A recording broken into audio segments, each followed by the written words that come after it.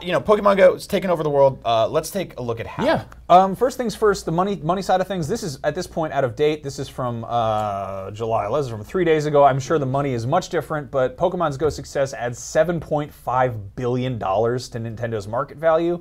I love that we're frequently like, oh, they're probably not going to pull out of this after the Wii U. It's real bad. And then they do something like this, and we all feel stupid. I like that we have a very smoked out Action Bronson in the corner of our show. That's nice. Well, I wish that was in every episode. And then, of course, in terms of comparing it to social media, Pokemon Go is about to surpass Twitter in daily active users on Android. It's insane. That's pretty crazy. I mean, that's what it is. Moving on, this one I thought was hilarious. Spotify announces that the Pokemon theme song plays are up 382%. So they really want to be the very best, and I guess they've got a soundtrack to do that. I like they're just walking around listening to that on loop, trying to catch Zubats. Yeah.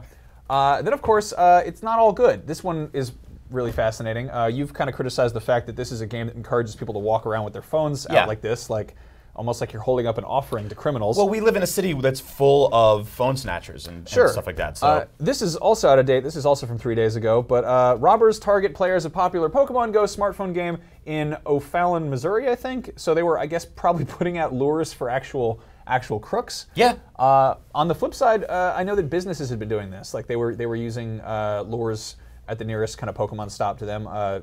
My fiance and one of her friends they decided they were gonna, go get a boba tea, and they stopped by one of those little mini mart things, and they had a sign out front that said Pikachu spotted here, and they were like, yeah, right, whatever. And they go inside, they're like, oh my God, Pikachu's here, and they wound up sitting there for 2.5 hours just catching Pokemon because this company was funding the luring of Pokemon to this physical establishment. So that's it's good for small businesses all of a sudden. I mean, that's really like interesting. The evolved form of when companies are like, hey, we've got free Wi-Fi, you just got to buy a coffee. Yep.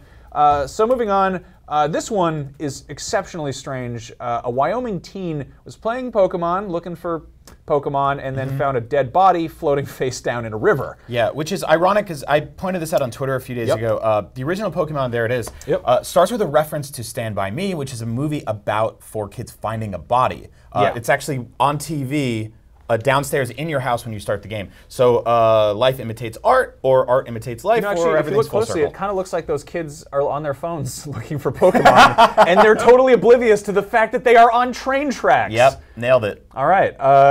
Then there's this one. Pokemon Go hasn't rolled out worldwide yet, but I guess some people are, who travel or whatever are figuring it out. There is, in fact, a Pokemon Go gym in the DMZ between North and South Korea. I thought that said DMX. I'm like, the rapper?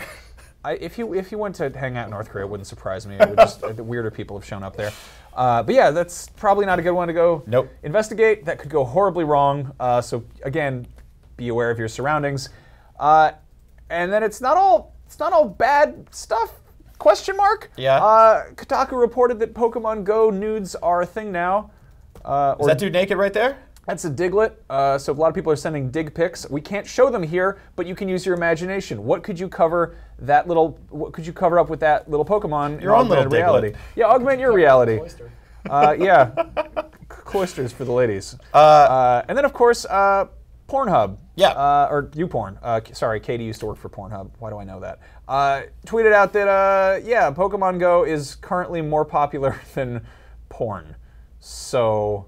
Also worth noting, just in the interest of good statistics, I don't know how many people just search straight up porn. That's a Google Analytics page. I think some people are more specific. They're like, That's literally the first thing you look up when you look up porn when you're Jenna like Hayes 10. feet. You either go to sex.com or porn.com. Yeah. You're just like, I hope, or you go to boobs.com. You're like, yes, it worked. I don't know if that works. Yeah, but anyway, that's that's a interesting. There was also below this, she put up a poll that was like, what are you doing tonight? YouPorn or Pokemon Go? And it was like 60% more people were saying Pokemon Go feels like the first half hour of Charlie and the Chocolate Factory, where the entire world's going insane. Yep. And also 5 kids might die. Yeah. So on that note, I do want to say, I think it's a really positive thing. I think it's easy to report on the negative side of stuff, but this feels like this kind of weird fusion of social media and camaraderie, and it's honestly unlike anything we've seen before. And we get a lot of really awful news on a regular basis, but Bro with the Fro on Reddit posted this image, which I think is just one of the most heartwarming things I've seen on the internet in a while. These are a bunch of people of all ages and ethnicities and presumably orientations who are just hanging out, playing Pokemon, trying to catch these fake-ass animals, and I don't know. That's awesome. Yeah, that's how you sell a college textbook, by the way. You put that. This looks like a stock photo that you used in like a training seminar. Like, yep.